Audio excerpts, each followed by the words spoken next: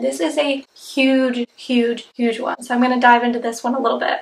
What's up guys, welcome back to my channel. In today's video I'm going to be telling you the 10 biggest mistakes that people make whenever they start using exogenous ketones, especially in my case with Pruvit's Keto OS.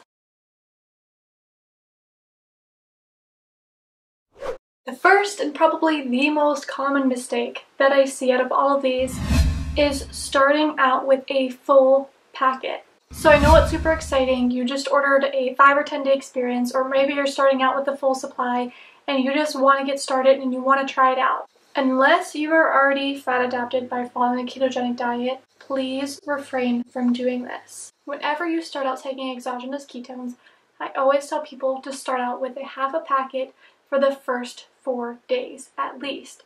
Sometimes you have to go even longer than that, and sometimes people will actually bump down to a third of a packet. So technically, let's say you ordered a 10-day experience pack. So instead of it lasting 10 days, it's actually going to last you 12 days. So why is taking it slow so important? If you are not already fat adapted and your body's not used to processing a lot of healthy fats, it's going to go right through you and it's not going to make you feel very good. These healthy fats are absorbed very rapidly, so it's best to give your body a little bit at a time to slowly digest it. After you start using it for a couple days, you can slowly work your way up, but it's always best to start slow.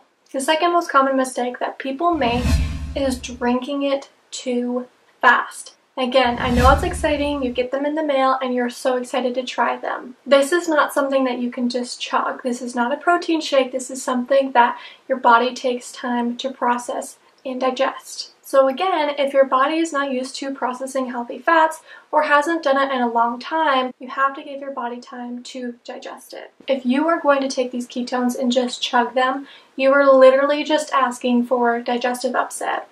Please don't do that. So ideally, when you're starting out with ketones, they say to start out taking at least 30 minutes to drink your ketones.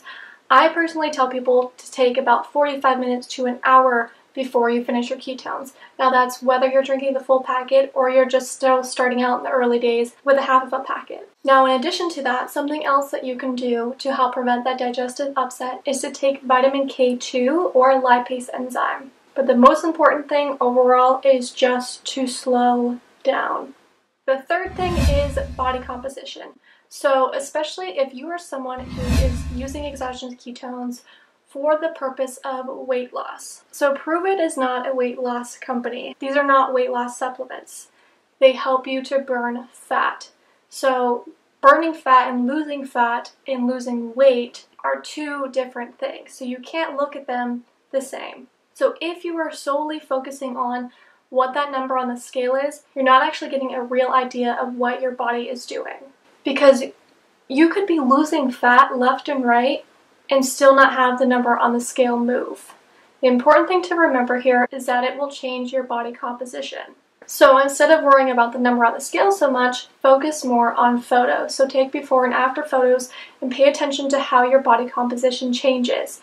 Another thing is whenever you put on clothes, see how the clothes fit your body differently. See how the shirts fall differently. You will notice that there is a change whenever you are drinking ketones. The fourth mistake I see is not staying consistent with it. So just like anything else in life, in order to see results and to maintain those results, you have to be consistent with it. So you can't just work out consistently for a full month and then take a month off and expect your body to still stay the same. It's not going to happen. So the same thing with ketones, you can't just consistently drink them for a long period of time and then just take a long time off and expect nothing to change. Your body will eventually go back to utilizing glucose. So even if you're in a dual fuel state and you're utilizing ketones and glucose, once you take those ketones away, the only thing that happens is that your body goes back to solely relying on glucose.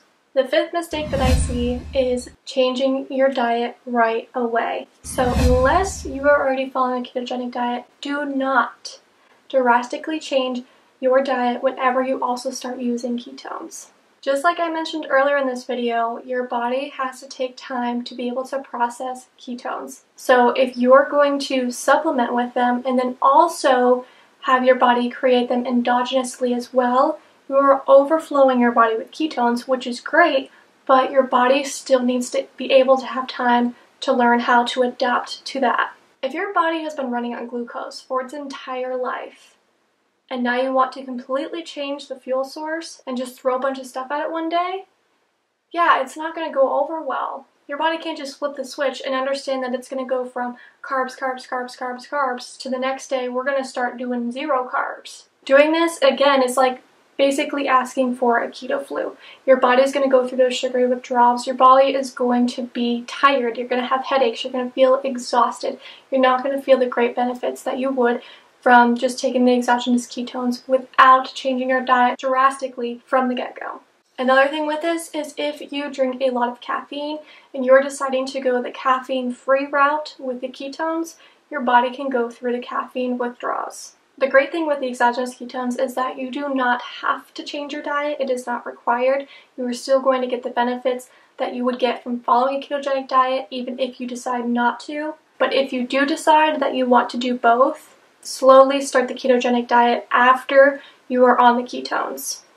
The 6th mistake that I see is just taking it whenever. So this is not a situation where it's just one size fits all. You have to test this out for yourself. I can't just tell you what works best for me and expect it to work best for you.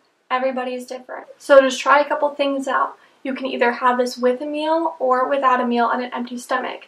So if you have it on an empty stomach and you don't feel great, maybe try taking it with a meal or vice versa. If you're going to take it before you exercise, it will double as kind of a pre-workout. You'll get those pre-workout effects. But it also is really great for helping you to recover. And another thing with this is just taking it at any point in the day. So if you are someone who has that like 3 p.m. crash and you are just struggling to get through the rest of the day, that is when you need to take your ketones. Just because I take mine at a certain time and someone else takes theirs at a certain time doesn't mean that you have to take it at the times that we do. Say you're not a morning person and you are just a total slug in the morning. Take it in the morning if that is when you need it. The 7th mistake I have on my list is hydration. This is a huge, huge, huge one, so I'm going to dive into this one a little bit. So for starters, whenever you're drinking exogenous ketones, you got to make sure that you are mixing it with enough water. You want to mix a full packet of ketones with 12 to 16 ounces of water. And honestly, I even tell people, even if you're doing a half of a packet, still use that amount of water. Because as a whole, about 75% of people are already chronically dehydrated, so a little bit of extra water is not going to hurt. Ideally, whenever you are drinking exogenous ketones, you are drinking half of your body weight in ounces of water per day. So let's say you weigh 150 pounds. You should be drinking about 75 ounces of water every single day. Now, when it comes to keto, sodium is super, super, super important. And whenever you're looking at the packaging, you will notice that the sodium content in exogenous ketones is very high. This is done on purpose. The reason why they're formulated with a higher salt concentration is to counterbalance the sodium that is lost through ketone supplementation. Now, in addition to that, it also acts as slightly a buffer because ketones are slightly acidic. Now, in addition to drinking plenty of water, you can also supplement with electrolytes. So you could either use a packet of Mitoplex with every single packet of ketones that you use. You can take an electrolyte supplement that comes in a pill form. You can buy water that has electrolytes already in it. Or you can supplement with extra sea salt whenever you are cooking. So one big thing that you could notice if you're dehydrated whenever you start using ketones and you're not drinking enough water is that you're going to be very drowsy, going to be very tired, you can feel very crampy, and you could also experience some headaches. So these are all early signs of a keto flu, which can be from not drinking enough water and being dehydrated. And again, the best way to prevent this is by making sure you are getting enough water and that you're not getting dehydrated. You have to make sure that you are replenishing what you're going to be losing. Now, when it comes to diet, some things that you can do to help with this are to eat more spinach and to add more avocado into your diet. And when it comes to what is being lost, so when I'm saying that you're losing the sodium, you are losing potassium, you are losing magnesium, and you're losing some calcium. So if you start supplementing with the magnesium, potassium, and the calcium, that is also going to help counterbalance these effects. The 8th mistake that I have on my list is not considering all of the benefits. The 9th mistake that I see is that people don't have enough background information or background education before they start to use them. perfect example of this is everything that I've listed above, but it's not something that is like anything else that you see. So I know people associate it a lot with protein drinks or like meal replacements. This doesn't have anything to do with a protein shake or a meal replacement, as it's not even in the same type of category. But somehow it's always clumped into that type of category, so people don't understand how strong this actually really is and how much it can truly do for you. So with that being said, people do rip open the package, they chug it down, they don't take things slow, they don't understand how much this is truly changing literally how your body is working. If you're not really sure what ketones are, I have a whole playlist of videos where I talk about these exogenous ketones that I take. If you go on Wednesdays, they have a live Q&A on their Facebook page that I can link below. You can talk to one of the specialists and one of the doctors and get all your questions answered there. There's several research articles. They're constantly doing research on all different types of things that this can be beneficial for. It's just not something that I think should ever just be taken lightly. Like, it's a big deal. It does a lot for you, and it's not just a little packet of powder that you can just shove down your throat. And I think to really appreciate and understand the benefits of it, you really have to educate yourself more on what it's actually doing for yourself. And the 10th mistake that I have on my list is not trying other flavors. When I first started drinking these ketones, I think we had 3 flavors to choose from. There was chocolate, there was orange, and there was fruit punch. But now there's a whole array of different flavors that you have to choose from. So if you don't like one flavor, there are plenty more to try. So don't just give up on them because you don't like one flavor. And there's also seasonal flavors that come out all the time. There's limited edition flavors that come out all the time. And I personally don't usually drink just one flavor on its own. I almost always mix flavors. So because I've been drinking it every single day for over 2 years, drinking the same flavor gets old sometimes. So if you mix up the flavors, you mix up the taste of how it's going to be. So that's one big reason why we offer experience packs. We offer 5-day experience packs and we offer 10-day experience packs. So that way you can try a variety of flavors instead of just jumping in with one flavor and hoping and praying that you like that one flavor. If this is something that you have not tried before and you want to try it, or maybe you tried it before but you did it completely wrong, I will leave the link to try them in the description box.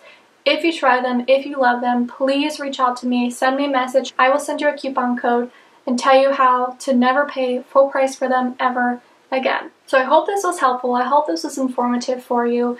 If you have any questions, please feel free to leave them in the comment section down below and I will get to them as soon as I can. If you liked this video, if you thought it was helpful, please let me know by hitting the like button. If you haven't already, hit the subscribe button because I do talk a lot about this subject on my channel because it is something that I'm super, super passionate about because it has helped me tremendously in my personal life. If you are watching this and you're like, I have no idea what she is talking about, take a second to click on the playlist below that I have talking about exogenous ketones, or just go to ketowithrachel.com. There's a 4-minute video on there that'll tell you exactly what you need to know about exogenous ketones and ketosis in a very short little video for you. Please stop making these mistakes, and I will see you guys in my next video. Bye, guys.